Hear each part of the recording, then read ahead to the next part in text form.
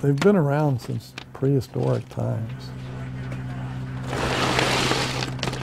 Oysters have survived when many other things have become extinct.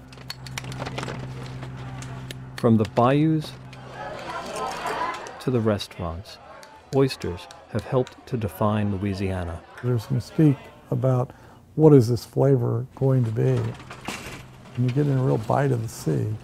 You want to eat some oysters? But oil in the water threatens many layers of the oyster industry. One example, the burlap sacks. I have on hand 240,000 bags. Normally I could sell that in 2 months. I'm hoping I can sell it in the next 2 years.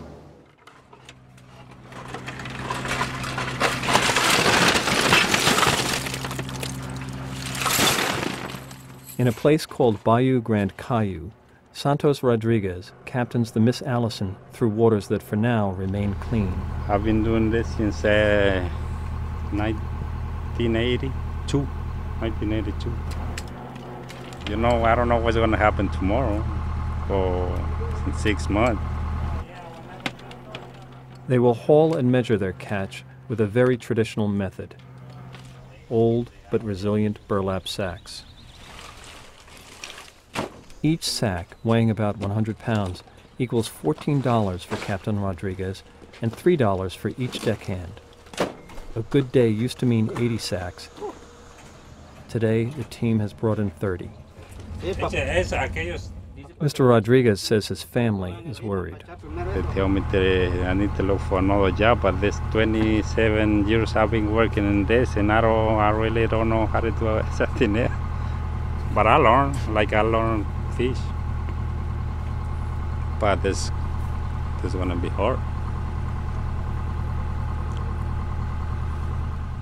Tagged with the Louisiana seal, the bags are then transported to a processing plant.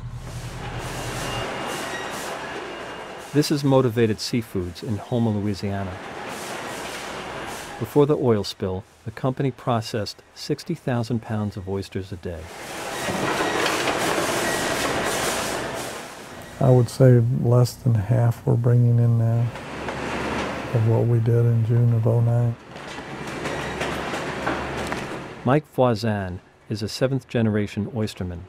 He and his brother run Motivated. To be able to get into menus, you have to have the product available. You can't miss orders too often, and that's one of the challenges we're having right now. With 60% of his oyster beds closed and less product coming in, Mr. Voisin has cut down his staff. He's eliminated the night shift altogether. But while work has slowed for Mr. Voisin and the crew of the Miss Allison, it has stopped completely for the supplier of these burlap sacks, a former oysterman turned entrepreneur. I knew that somebody had to sell the bags. Just one day I decided I wanted to see if I could make a living doing it. 22 years ago, Steve Earhart began to buy used bags in bulk from coffee companies. He sorted and baled the bags and then resold them to seafood distributors. Let's see, 2, 4, 6, 8, 10, 12, 13,000 bags right here that you can see. He called his company Steve's Burlap Sacks. This isn't the most desirable job. It's hot in the summertime, it's freezing in the wintertime, and all year long it's dusty and dirty. As his business grew, he became known as the burlap sack guy. He hired 6 employees. Each one of these flaps represents 100. We have 400 in the machine right now. He paid them $13 for each bale of 500 bags. But demand for the bags dried up after the oil spill forced the shutdown of many oyster beds. A few weeks ago, he had to lay off his staff. I brought them all together and told them that I think we'll finally reach the end.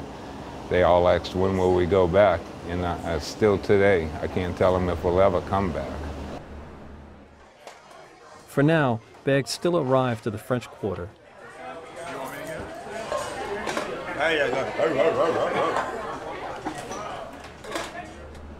But 60 miles to the east, in an empty warehouse, a businessman wonders about what comes next.